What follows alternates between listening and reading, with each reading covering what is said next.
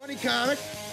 Got a book out called "It Takes Balls: Dating Single Moms and Other Confessions from an Unprepared Single Dad." There it is, right there. Here's comedian Josh Wolf. What's up, Josh? What's happening with you, man? How you doing? So you were just telling us we were just trading literally war stories. People know who listen to the show probably. I went to Afghanistan to do stand up, but you went to Guantanamo Bay. Yeah. And the soldiers told you to watch out because the prisoners might actually throw human feces at you. Yeah. We were walking. Now we got to see all of the holding cells, which were really cool. Like everything. But we were walking by the outside, and they go, "They're playing soccer out here, and don't talk from here to there." And we were like, "Why?" And they said, "They'll throw shit at you." And I was like trash. And they were like, "No, like you can't, shit." I should have told you can't curse. Yeah. Oh, you can't. I'm sorry. No, it's my fault. My fault. I said it 4 times. No. People backstage should tell you that. But human feces. Yeah. Yeah, right. Human feces. Wow. Wait a minute. So look, pictures. They'll stop a soccer game. Yeah. Anybody got to take a dump? And time out. Everybody else takes time out to take a sip of water. They take time out to poo in their hands. I got this one. I actually, what I pictured them, honestly, because I thought about this too, as a comic, you do think of that, like how they do it. Right. I pictured that they just all poo on the side when they have to. Stock. They have like a little stock. Yeah, they have a stockpile. So whenever well, they are soldiers, technically. Yeah. They have that mentality. You always need ammunition. I gotta tell you, the funniest thing was we went and we got to stand and watch all the. How many guys were you with, or girls, or how many comics? It was 2 guys, 2 girls. Yeah. So it's 4 comics. 4 comics. Yeah. And by the way, they were starved. I said, who's the last entertainer you had? And they said, Bo Bice. Really? And they said nobody wants to come here because it's not glamorous. That's true. Everybody, you think about everybody, Iraq or Afghanistan. Yeah. Right. But it was amazing. We watched them in their cells, and I said, "What's he doing?" And the guy was like, "Oh, he's playing PlayStation." And I said, "What?" They said, "Well, every cell has PlayStation." And That's amazing. And I said, "Why?" And they said, "We found when we were nicer to them, they stopped throwing poop at us." That's funny. Yeah. Listen, guys, we have to sit down. What's it going to take to get you to stop throwing poop? All right, all of us, we got together. We said, "Listen, we're at a standstill." That's what it was. And we'll meet you halfway. I'll tell you what. And we can't let you out. We can't let you out. But we'll get PlayStation. And I love when they went back and said, "Okay, PlayStation." That's what they came up with. And Cheetos and Pepsi. I'm sure. Like I was like, are they supposed to? Because Pepsi's a no-no for Well, them. you don't want to give them fiber. No. Lots of cheese. Yeah. Lots of cheese for you guys. Some white bread. Let's bind you up. Oh, man, that's gross. Yeah. It wasn't good. But, the guys were in the troops down there. Now, on Guantanamo Bay, they have crazy island fever. Yeah.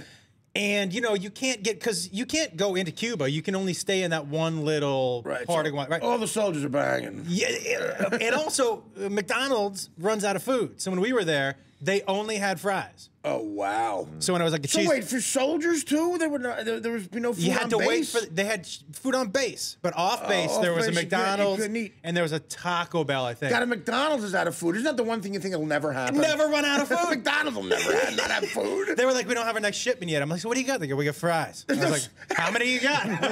You're telling me you don't have a vat of that special sauce back there?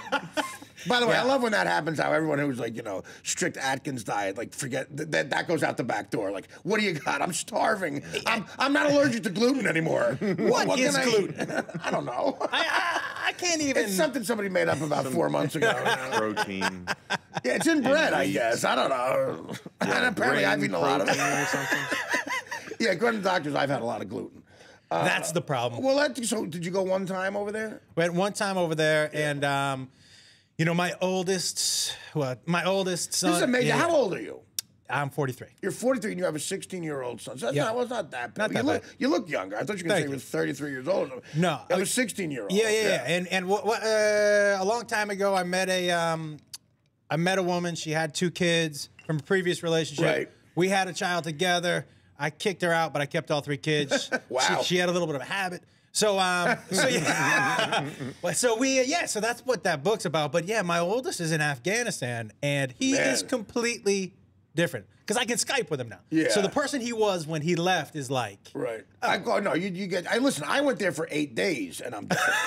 I mean, I was in Afghanistan for 8 days and I'm a different person. I saw stuff, we were under mortar attack after one of the shows on our way to a meet and greet. And really, we did, after each stand-up show, we'd have to do a meet and greet, we signed pictures and everything. And we got in a big Humvee. And you talk about a crew. It was me, David Tell, Jim Florentine, Nick DiPaolo, and Baba Booey from the Howard Stern Show. They were going after you guys. Yeah, we were. So right, like it was right out of a movie. They were like incoming, and we went into a bunker for like an hour while there was bombing going on. And you just see the looks in these guys' eyes. You see the barracks and stuff. And just for 8 days, I think, man, if I had like a 2-year bid there or something, or a year. Were you wearing vests? Call of Duty, yeah, we had the vests and everything. See, that's what my son said. He was like, it's a difference between that.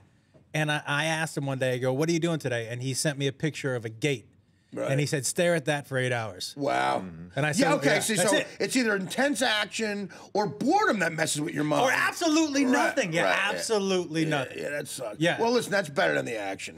Tell him to Yeah. deal with it. Yeah. I said, I'll take the fence. Yeah, without a doubt. Well, then, first of all, what are just knowing most comics that I know, what an incredibly mature thing you did in taking these 2 children, because it was a responsible decision. Like there's comics I wouldn't trust with a pair of shorts for a weekend. You know what I mean? And you went to stand up at that point. Yeah, living that lifestyle. And I used to take my kids to I live in LA, right. So I would take my kids to the Improv, and while I went on stage, comics would watch them for me. Chelsea Handler babysat my kids. Well, at least you had a woman doing it. Yeah. Well, do you know who Joey Diaz is? Yeah, I know of him. Yeah, Joey was my babysitter. Right. Here's when he stopped being my babysitter. In typical comic. My daughter was 6 at the time, and Joey doesn't wear underwear, and he's a big dude. And he bent over and dropped something, and his butt crack was showing, and she ripped some hair out of his crack. Wait! And she said, how many? And he goes, oh, it felt like 6 that time. And I go, that time? What? That means that happened more than once. It's a little game she has with Joey. Yeah. So that was when that. But wow. As a comic. Well, no, that's impressive, man. I first of all, I'm trying to, not to make any judgments about this woman you were with, but what judge is saying, okay, a comedian can have the kid? My God. Yeah, no, it wasn't good. But she didn't. Luckily, she didn't show up. And listen, I was no saint. I'm not saying I was a saint. You were a comic. Yeah, plus, exactly. Even if you're the sweetest guy in the world, it's not a lifestyle for, it's very difficult. So, well, I give you props. You got to take a break. Right. Again, we're here with Josh Wolf. We'll come back with him again. New York Times bestselling author. It Takes Balls. Dating single moms and other confessions from an unprepared single dad. We'll talk about that a little bit too, and we'll be right back.